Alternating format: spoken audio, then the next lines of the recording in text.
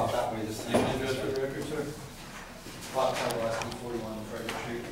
And Michael, if I could say something to you, when you're speaking to a citizen, can you keep your hand away from your mouth, like you can't hear you, okay? It's muffled. Okay, thank you.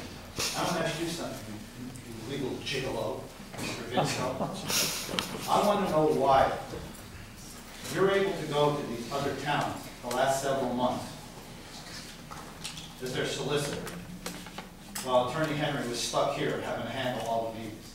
So when I'm done, I want an answer on that. Okay? You got it. Right. And Mr. Barrett, as far as I'm concerned, what I see with you with these per diems, you're not more than a pig too. Whee! Come on, why don't you squeal like a pig? Whee! No, I'm not. I'm just expressing myself.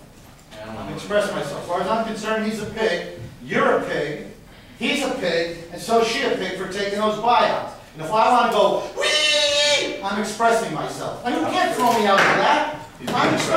I'm not being disruptive. I'm trying to express myself. You can't do this. You can't do it. I want to talk. Well, how about my answer? Gigolo? You can't tell me, Mike. You're violating my rights. You're not going to get away with this.